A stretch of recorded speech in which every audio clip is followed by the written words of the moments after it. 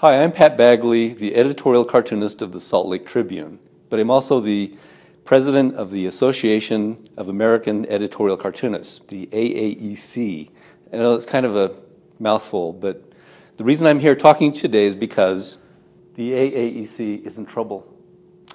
Last month, we held an election to fill various offices in the organization, and one of those elections resulted in a tie. So the position that resulted in the tie was part of the board of directors.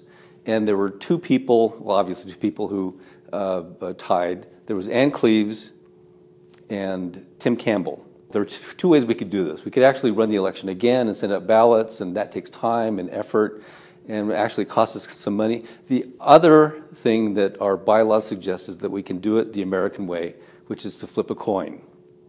So Tim very graciously let Ann choose between heads or tails, and Ann chose heads.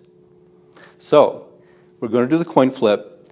If it's a heads, Ann Cleves is the member of the board of the AAC. If it's tails, then Tim Campbell is the new member. So we asked somebody whose integrity is beyond question to actually do the coin toss. So let's move on to that. Hey everybody, it's Jake Tapper here. I'm going to flip a coin for you. You can see here it's a heads there, tails there. Okay, ready? And it is heads. Okay, so it's heads, which means that Ann Cleves is the new member of the board of the AAEC. Congratulations, Ann.